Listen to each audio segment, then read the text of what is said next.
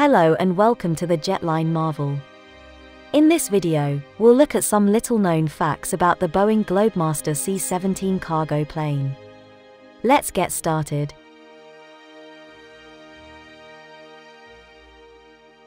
The US Air Force started seeking for a replacement for its Lockheed C-130 Hercules tactical transport plane in the 1970s. The YC-14 is proposed by Boeing, while the YC-15 is proposed by McDonnell Douglas. Finally, McDonnell Douglas was selected to construct the suggested aircraft, which was given the designation C-17. In 1979, the Defense Department initiated the Cargo Experimental CX program. The corporation made advantage of NASA-derived technologies that had been available to industry over the previous 4 decades. In 1991, the first C-17 rolled off the production line.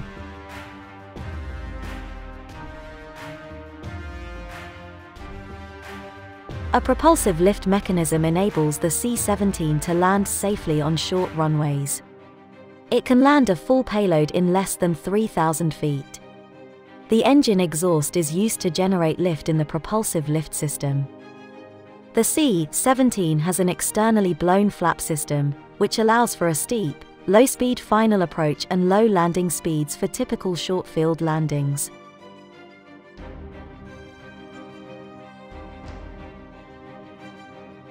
In the mid-1950s by a team of researchers at NASA Langley Research Center.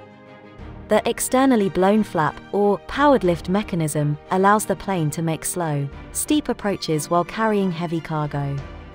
The steep approach aids pilots in making precise landings with the aircraft, allowing them to touch down precisely in the appropriate area on limited runway surfaces.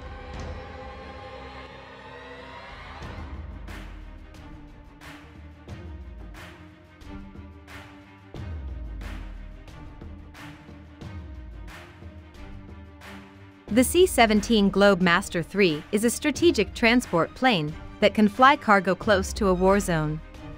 Because of rising air mobility needs, particularly for large or heavy non-palletized outsized goods, the size and weight of U.S. mechanized artillery and equipment have expanded in recent decades. It has a length of 174 feet and a wingspan of 169 feet 10 inches, and employs around 8% composite materials.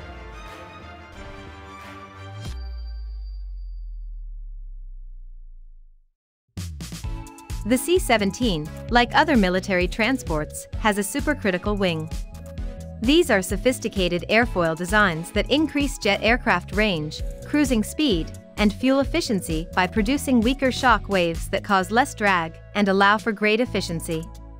In the 1960s, NASA Langley Wind Tunnel research resulted in the development of this significant new technology.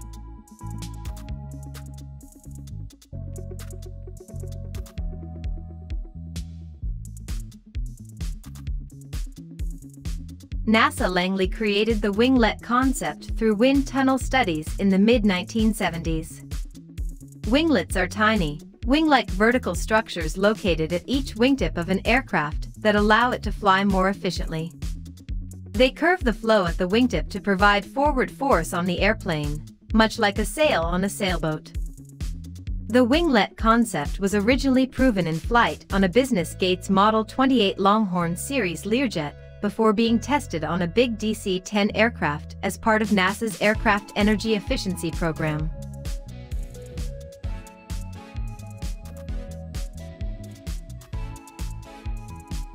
The C-17 requires a 3-person crew for cargo operations, a pilot, a co-pilot, and a loadmaster. The cargo compartment measures 88 feet long, 18 feet wide, and 12 feet 4 inches high. The cargo floor is equipped with rollers for palletized cargo, but may be reversed to give a flat surface appropriate for automobiles and other rolling stock. It can operate from runways as short as 1,100 meters and as narrow as 27 meters. Furthermore, it can fly from unpaved, unimproved runways. Thrust reversers can be used to propel the aircraft backwards and reverse direction on narrow taxiways by performing a 3-point turn.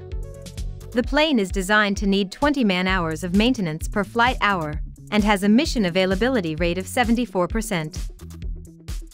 The C-17 has a maximum payload of 77,500 kilograms and a maximum takeoff weight of 265,000 kilograms.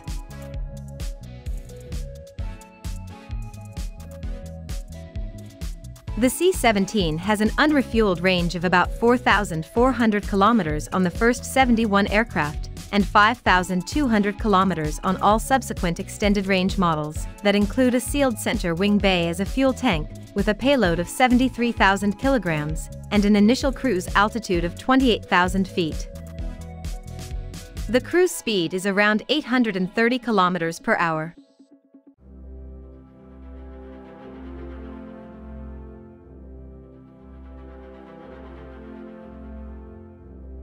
The C-17 have set 33 world records during normal testing, including payload to altitude time to climb, and the short takeoff and landing mark, in which the C-17 took off in less than 427 meters, carried a payload of 20,000 kilograms to altitude, and landed in less than 427 meters.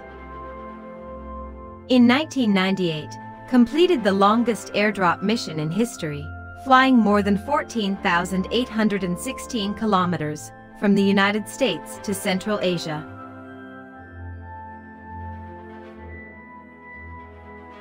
On August 15, 2021, with 823 passengers, the C-17 evacuation flight from Kabul set a new record for the most of passengers transported on a Globemaster III flight. The trip broke the previous C-17 record, which was achieved in November 2012, when 670 people of Tacloban, Philippines, boarded an evacuation flight to Manila in the aftermath of Super Typhoon Haiyan. It normally carries a maximum of 300 passengers with seats. When pallets with seats are used to accommodate large passenger loads.